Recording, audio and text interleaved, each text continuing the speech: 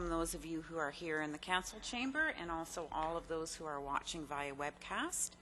It's my pleasure to introduce both Mark Schwerb and Rachel Ward. Mark is with Region of Waterloo Public Health, and he will be presenting first. And then Rachel Ward, who is with Bailey's Local Foods, will talk. Mark?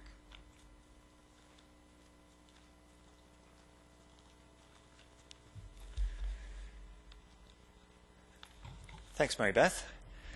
Good afternoon, everybody, and welcome. As Mary Beth just mentioned, I work at Region of Waterloo Public Health, and I've been there for 11 years. And I've been lucky enough for most of that career to be able to work on food issues, which are something that I'm personally passionate about, and it happens to be an area where my values align very closely with those of the region. So I'm very happy to be working on these issues and to be speaking with you today. So in the next 20 minutes, I want to cover why and how you can consider becoming a locavore. I'm going to talk to you about the benefits that having a local food system has for you and for the whole community. And then I'll focus on some of the things that you can do to eat more local food.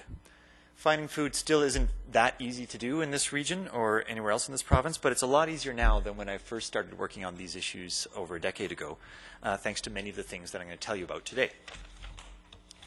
So first of all, is local food good for you? You don't need to be told that nothing beats the taste of a fresh local fruit or vegetable that you've planted and grown in your own garden. You know that what passes for tomatoes in our supermarkets in the winter don't compare at all to those things that you grow yourself. But beyond the undeniably great taste of local food, is local food better for you? Well, the short answer is not necessarily. If you think about it, you can see how it would be quite possible to eat a very unhealthy diet of salt-laden sausages and deep-fried potato chips, all of which could be grown or raised right here. But we don't have a lot of evidence that local food is more nutritious. There's actually very few studies that have actually looked at this. There's one from the Journal of the American Dietetic Association from a couple of years ago that looked at all the literature on the subject in the previous 30 years and found only 16 studies that made any kind of statement on the issue. Most of these were looking at farmers markets or people who participated in farmers markets, and a few of them were about community gardens. And in both cases, they found that people who shopped at farmers markets or grew food in community garden plots were more likely to have a healthier diet. They also found a lot of positive effects for farmers markets and community gardens on community building and other social outcomes, which are good for our health for other reasons. But there wasn't a really strong relation between shopping at farmers markets and better diets necessarily. So it may just be that this is a subject that hasn't been studied enough, but based on what we know today, I can't stand here and tell you as a public health representative that local food is better for your diet. But what I can tell you is that Region of Waterloo Public Health advocates for people to eat more local food because it's good for the health of the food system. See, in public health, we know that the health of the population is influenced by much more than individual behaviors. Population health is determined by economic, environmental, and social determinants of health more than any other individual behavior. And you'll see it on the three circles there, how when you balance economic, environmental, and social factors is when you have a healthy population. So for example, a polluted environment obviously affects our community's health. People living on lower incomes or with fewer social connections are more likely to be less healthy than those with higher incomes and people with lots of friends. These are what we call determinants of health. So when we use this determinants of health approach to look at the food system, we see lots of problems. That's what we pointed out in our 2005 report, which you can see on the slide here. And if you view this electronically, you can click to the full report. What we said in that report was that we don't have a very healthy food system right now. 10% of us can't afford to buy enough nutritious food to feed their families, and that's right here in Waterloo Region, while farmers can't even make a living growing the food for us. More than that, those of us who can't afford enough to eat generally speaking, aren't eating a nutritious diet. Very few of us actually eat according to the Canada Food Guide. And we have a concerning rise in diet-related chronic diseases as a result. And finally, the food system is far too dependent on fossil fuels to be sustainable in the long term. So part of the way forward towards a healthier food system, and therefore better population health, is to relocalize our food systems. Buying local keeps more dollars in the local economy, providing more employment, and giving people more of a say in the economic decisions that affect their livelihood. Crucially, it gives economic support to local farmers who, as most people know, and as public health's own research has shown, are struggling to maintain a livelihood from farm income alone. Plus, the act of connecting directly with producers of our food through farmers markets, CSAs, or direct farm buying gives us social connections known to benefit our health.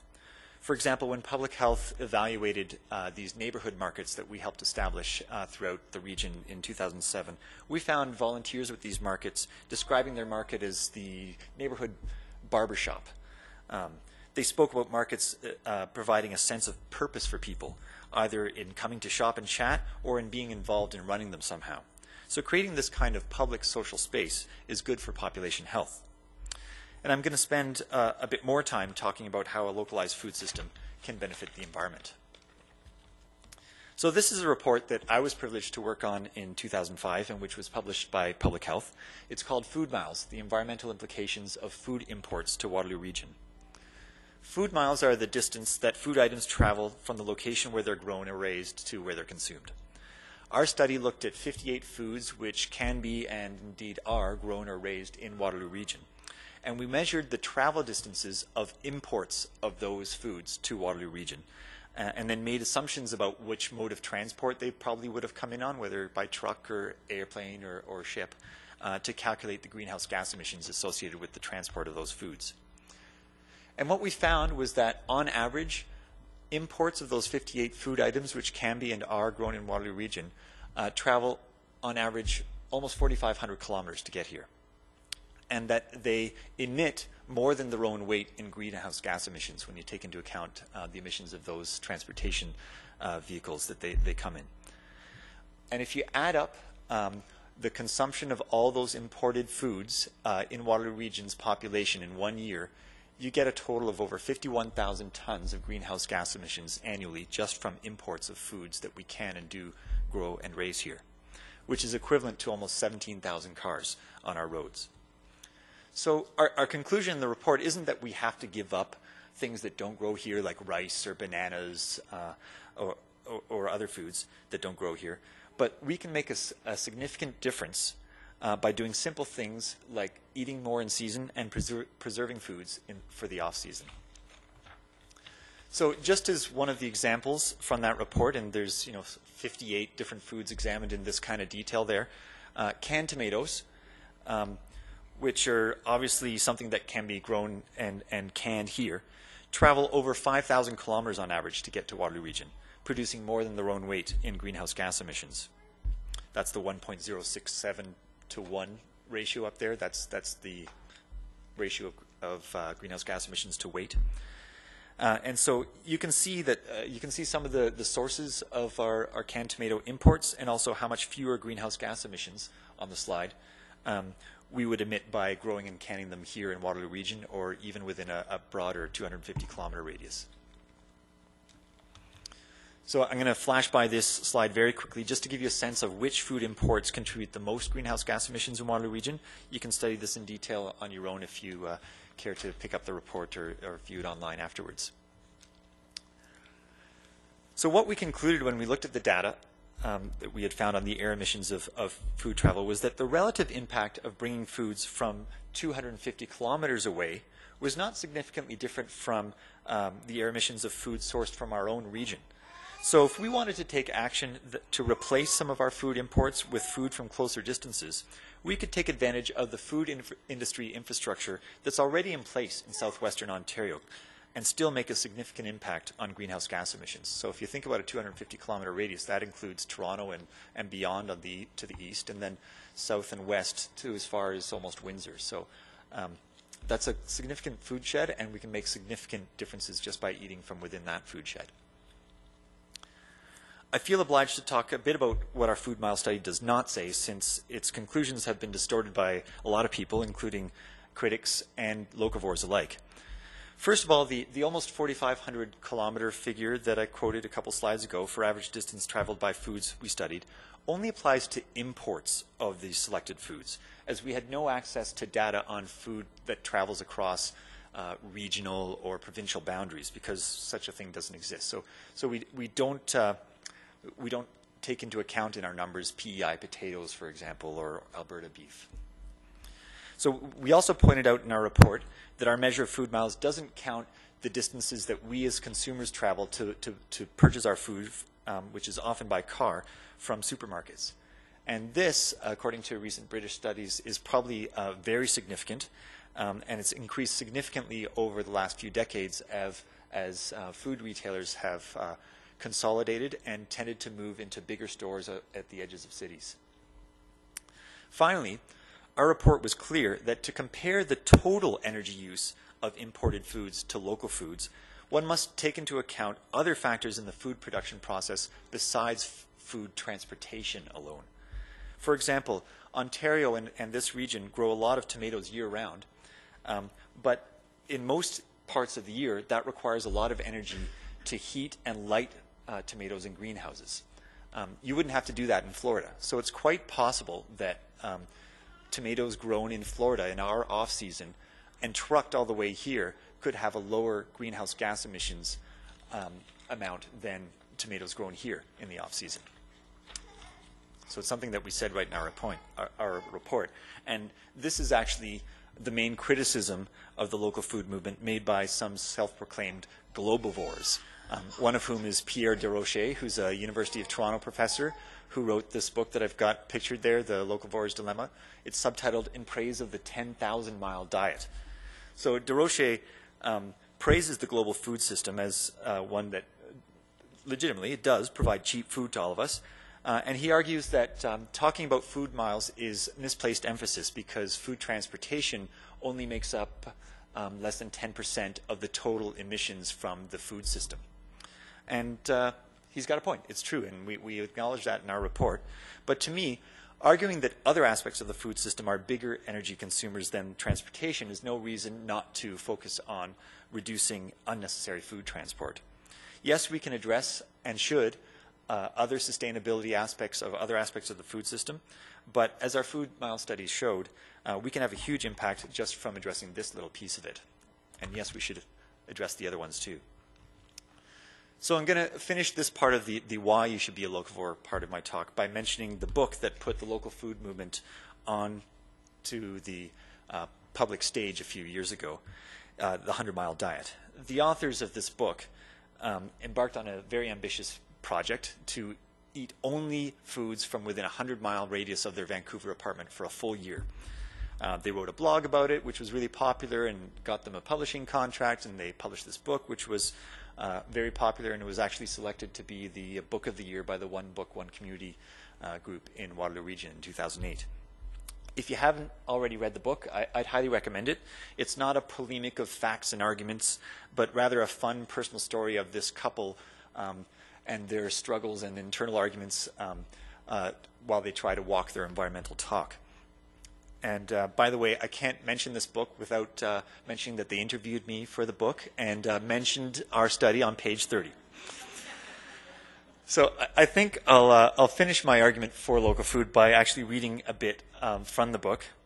In this excerpt, author James is discussing with author Elisa whether they should give up sugar for their year of local eating.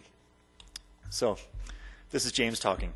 The question of sugar was a reminder of why I wanted to try this local eating experiment in the first place.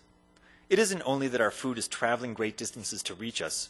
We too have moved a great distance from our food. This most intimate nourishment, this stuff of life, where does it come from?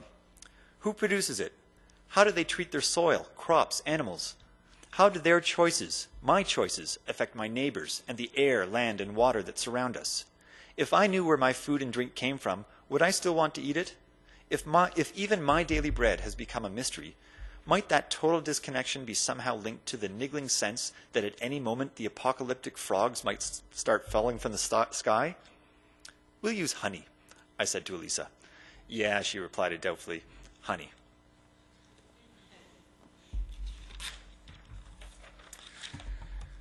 So what can we in Waterloo Region do to become locavores? We don't have to embark on an extreme local experiment like the authors of the 100-Mile Diet did. But starting to become more aware of our food decisions is an important first step.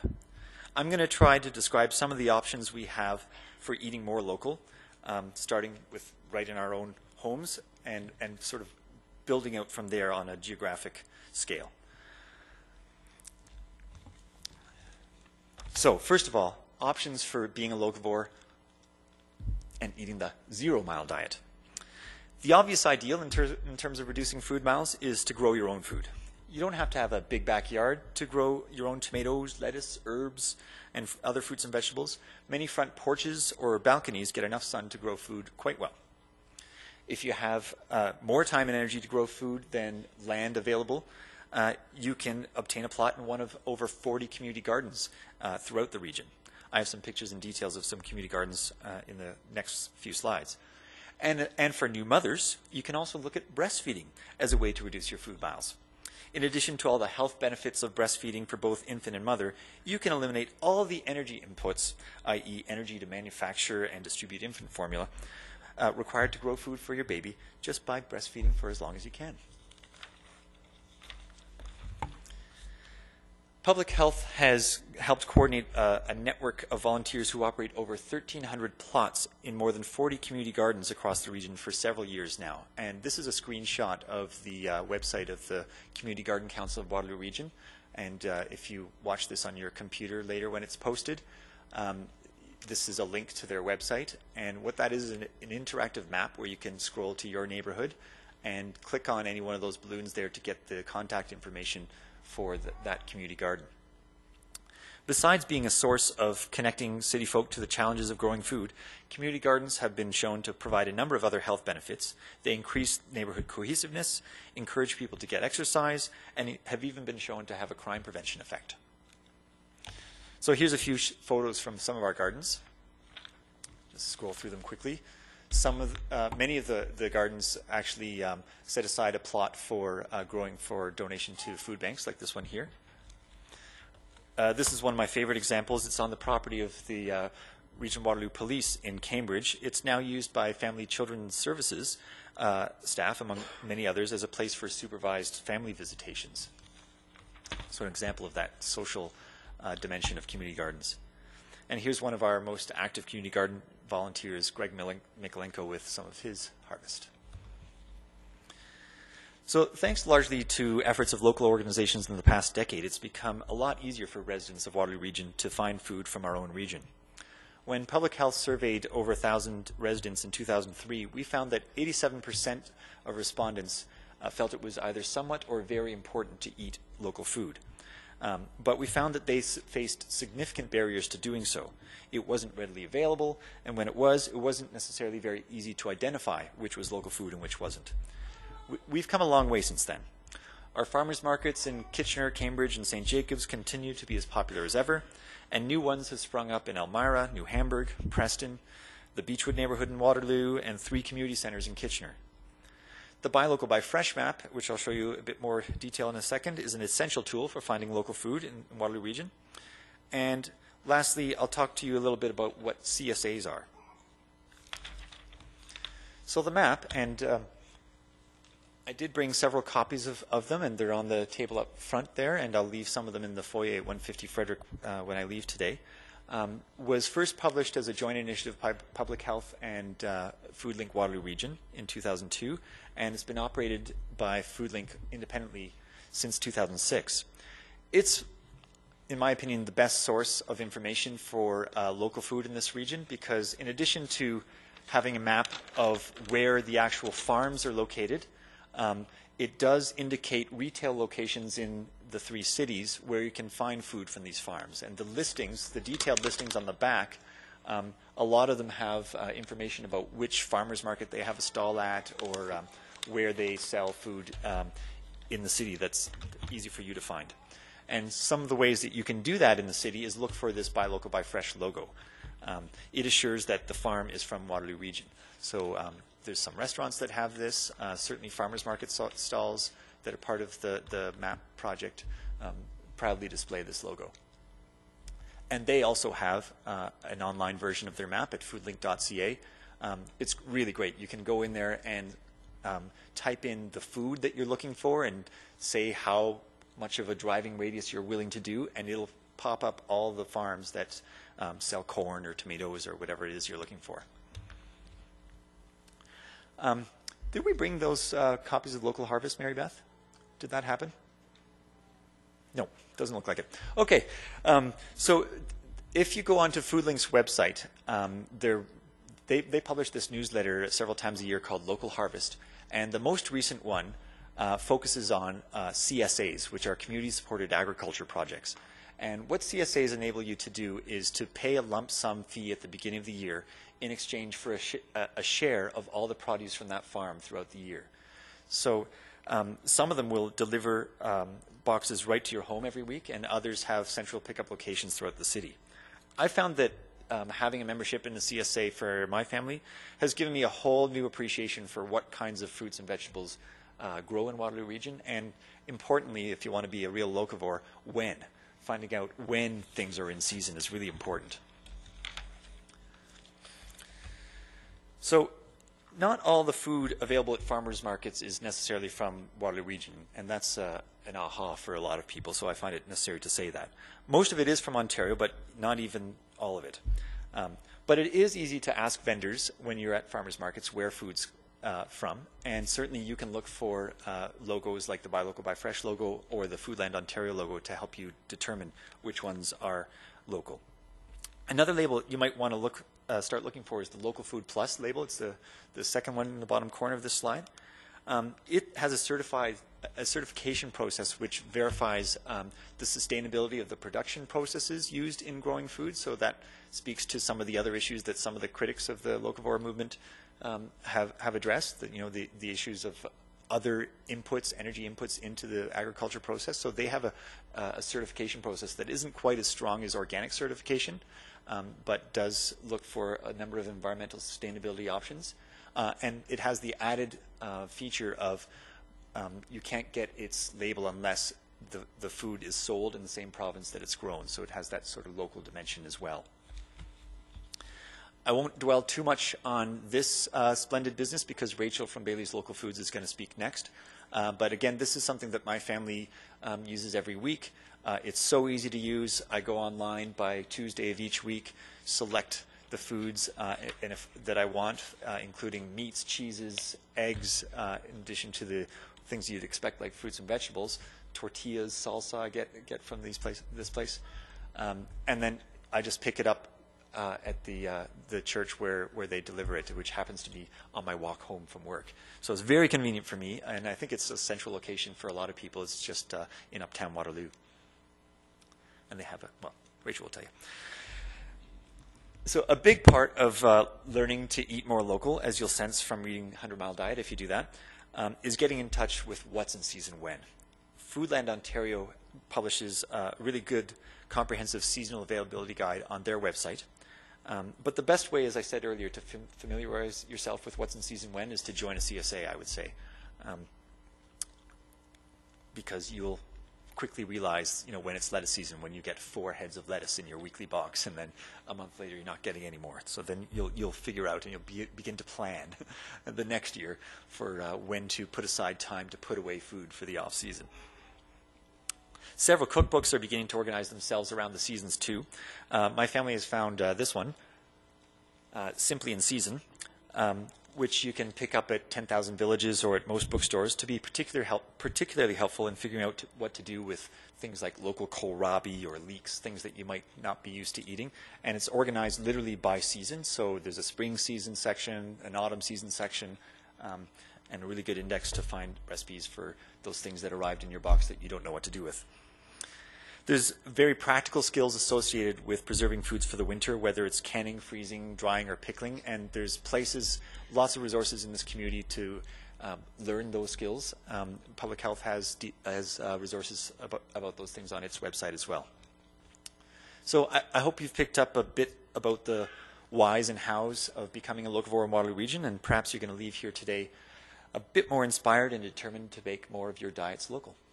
Now I'll turn it over to Rachel.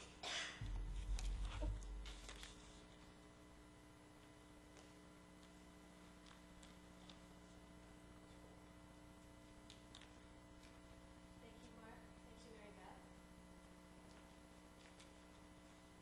Did I get the notes on as well? So I'm Rachel from Bailey's Local Foods. The notes on the bottom, is there a way to, like that? Is there a way to do that where I get to see the notes? No? Alrighty.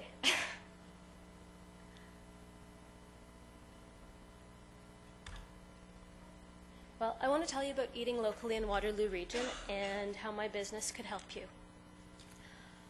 Why buy local food? There is something satisfying, inexplicably satisfying about being able to name where the food on my plate comes from. Paul grew the spinach, Brenda grew the tomato, Hans pressed the oil, Perry ground the wheat, and Melissa raised the beef. My kids got a really big kick out of the fact that I put this plate here because that was lunch one day. So buying local food is pretty easy. Most people do eat local food, but adding more local food is much easier and much, much tastier than you think it might be. Here's some local raspberries. So you'll notice that my name isn't Bailey. Bailey's Local Foods started in 2008 by Nina Bailey Dick and her dad Wendell Bailey, who was her right-hand man. Nina sent out an email in May saying, hey, I'm going to drive around, I'm going to get some asparagus, I'm going to get some flour, I'm going to get some cheese. Do you want some? So she did this, and 50 neighbors picked up food in Nina's carport once a week. It was pretty cool. The sense of community in the early days of Bailey's was great. People gathered, kids played, you got to meet your neighbors, you got to chat. Unfortunately, the carport wasn't zoned for a business.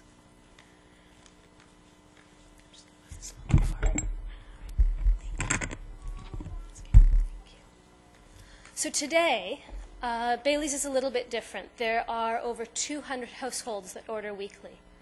We have 2 convenient locations. One is the First United Church in Waterloo, and this year we have a new satellite location in Breslau at the Breslau Local Food Market. They have a community center in one of their new subdivisions. Breslau is a really cool new community, but there are no grocery stores. So we offer weekly pickups mid-June to Thanksgiving. Those are on Fridays. And then twice monthly pickups on Mondays in the late fall, and monthly pickups all winter long for root vegetables. The First United Church is used on Fridays for the Out of the Cold program, so that's one of the reasons that we're not there. How Bailey's looks today? Well, it's a bit different. We're in a hall in a church. The really cool thing is that we don't have to deal with the rain or the snow. It's not quite so idyllic as that backyard setting. But I think we're a little bit more accessible to a lot more people. This week, it looked a little bit different. There were a lot of strawberries, because right now is strawberry season, and you've got another week or 2. So hurry up and get those local strawberries, because they're gorgeous. You might say, I don't want to go to all that trouble and buy lots and lots of local food. Well, there are some easy items that you can buy locally. You can buy maple syrup, you can buy honey, meat, cheese, seasonal fruits and veggies, baked goods, flours and grains. Those are really easy things to swap out, and you're going to notice they taste better.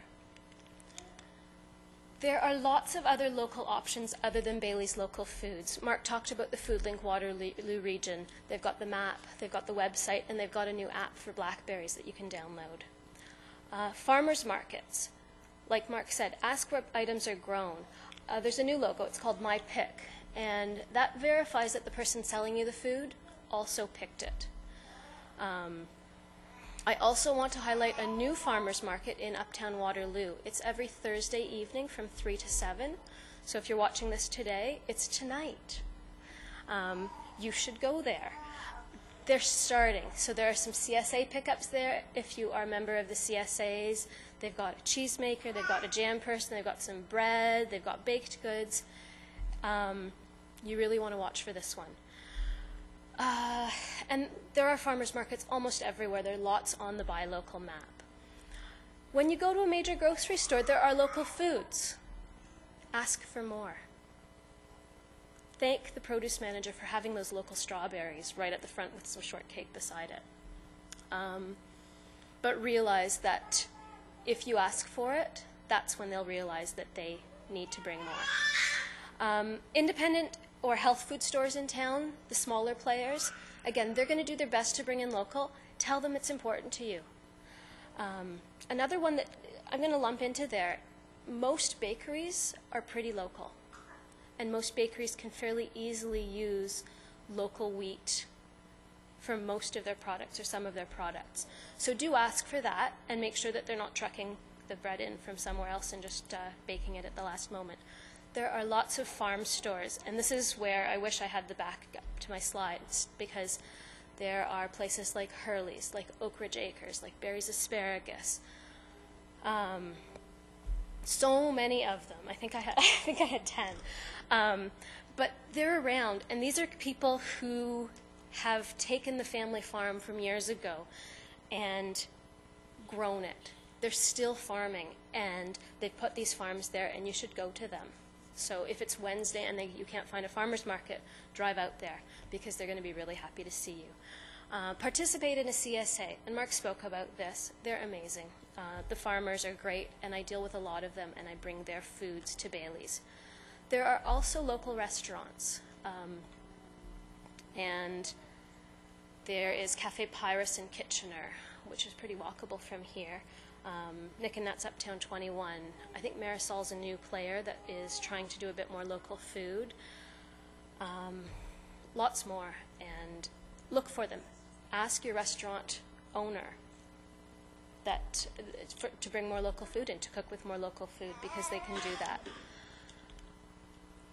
Things within 100 miles of Waterloo. I love this map because the middle is pretty much where the First United Church is, and it shows that it goes to Sarnia. It covers all of Niagara. It goes to Owen Sound and just to the other side of Toronto. If you notice, there's that little tiny tip that's the southernmost part of Ontario. That's Leamington, and unfortunately that's not within our 100-mile circle. But and there are other things like Manitoulin Island, and they're worth eating. The foods from that area. You get to define where you're going to eat. You can eat from your backyard, you can eat 100 mile, you can eat all of Ontario, or Mark's 250 miles from his report. All great options. Aren't they pretty?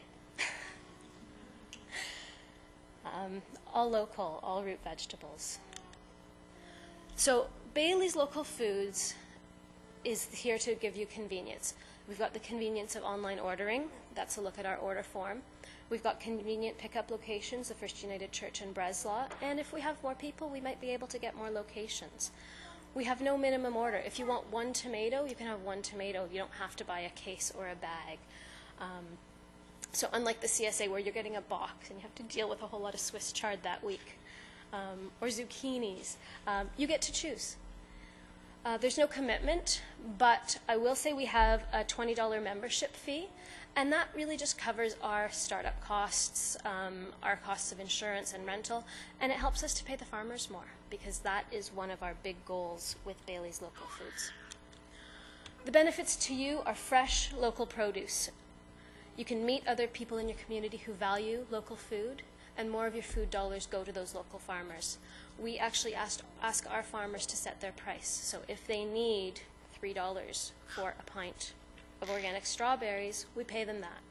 Sometimes you're paying a teeny bit more, but the best part about it is that it's not going through another middleman and the farmer gets more money.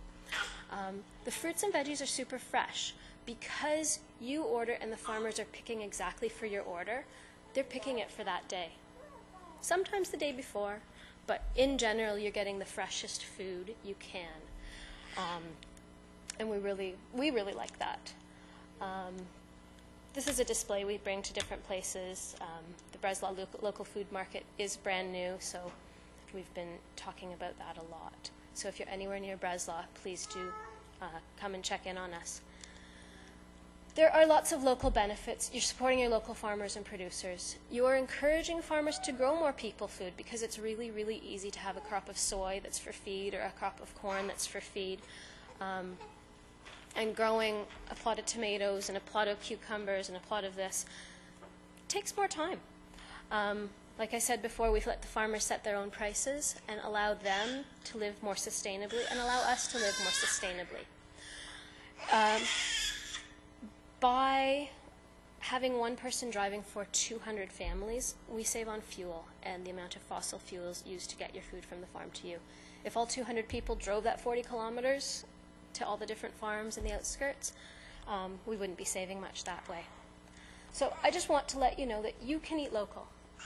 You can do it with joy and with a sense of community. So thank you very much. And actually, if there are any questions here, I'd be happy to take them.